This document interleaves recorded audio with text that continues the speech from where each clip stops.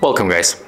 In front of me I have Sharp Aquos Smart LED TV 40-inch and I'm going to show you how you can change the app's permissions.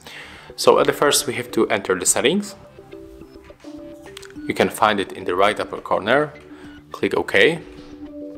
Right now we have to move for the apps section. Click OK to confirm. And then move to the permission. For the app permissions, click OK. And for example, we can change, I think, the location info. Click OK.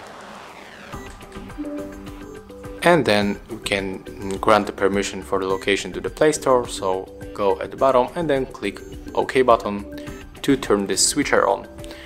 And that's how it looks. Thank you guys for watching. Leave thumbs ups, comments and subscribe to our channel.